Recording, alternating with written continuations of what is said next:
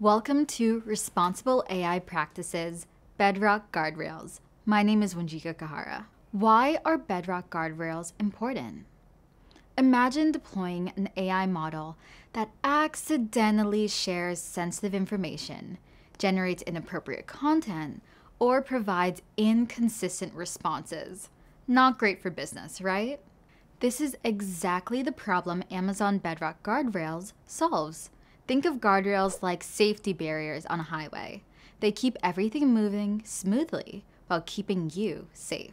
Today, we will explore Amazon Bedrock Guardrails and how to deploy them in the console. There are three main challenges that Bedrock Guardrails addresses. First, content safety. Without proper controls, AI models can sometimes generate harmful or inappropriate content. Guardrails allows you to set boundaries on what type of content your model can and cannot generate, such as with a custom word filter to block and detect profanity. Second, data privacy. Protecting sensitive information is crucial. Guardrails help prevent your AI model from accidentally revealing confidential data or personally identifiable information. PII. Third, response consistency. You want your AI to maintain a consistent tone and stay within specific business parameters. Guardrails ensures your model responses align with your brand's voice and business rules. This involves having checks to detect hallucinations. So let's deploy a guardrail. Welcome to the console. Let's go to Bedrock. Navigate to Guardrails and create a new one. Let's name it Ice Cream Test, which is a guardrail for an ice cream website's chatbot. You have the option to add a description. Here, we can add the message for blocked prompts. If a prompt does not pass the guardrail, it will respond with, "Sorry, the model cannot answer this question." Content filters. What are they? Content filters can detect and filter harmful inputs and model responses. You can configure thresholds to adjust the degree of filtering across based on your use cases and block content that violates your usage policies. The cost of using guardrails is based on which guardrail policies are enabled and the volume of text and images processed. Let's add some. For our ice cream guardrail, let's keep the threshold high for everything but insults. We can also filter for responses.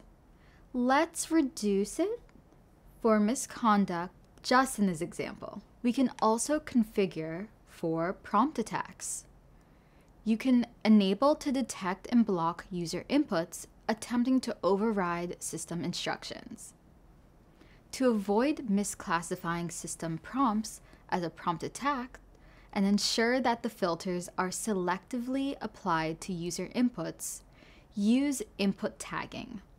Let's click Next and add some denied topics. You can add up to 30 denied topics. Let's create one for competitor disparagement definitions. Our definition will be negative or derogatory comments about competing ice cream brands or businesses. And our sample phrase, why is your ice cream better than competitor brands' garbage products? Next, we add word filters. Let's definitely include a profanity filter, and we can then add any custom words and phrases, such as Italian ice, because we only make gelato. Next, we will filter for PII information, as we want to keep all PII information secure and safe. Whether you'd like to mask or block, you can. Our website does not need all of these because of the nature of what our chatbot does.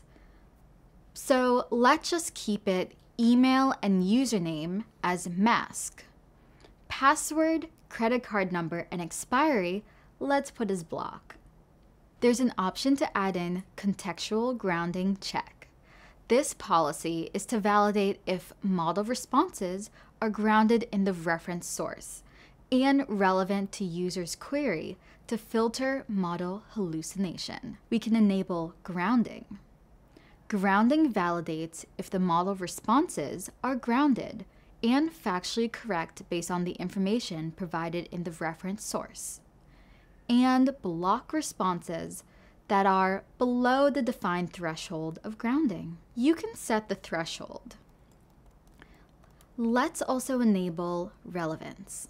Relevance validates if the model responses are relevant to the user's query, and blocks responses that are below the defined threshold of relevance. You can set that threshold. And lastly, let's review all our configurations for the guardrail and create. Next, we can test the guardrail here in the console. Let's use our Titan model text, and let's try who has the best ice cream. The response passes the guardrail.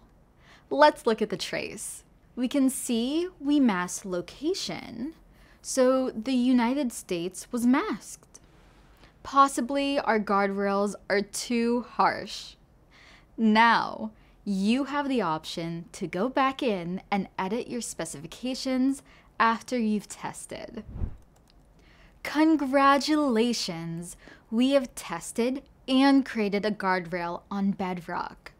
What specification do you use the most in Guardrail? Let me know in the comments. Thank you for joining me to learn about guardrails. My name is Wanjiko, and please like, comment, and subscribe to AWS Developers for more videos like these.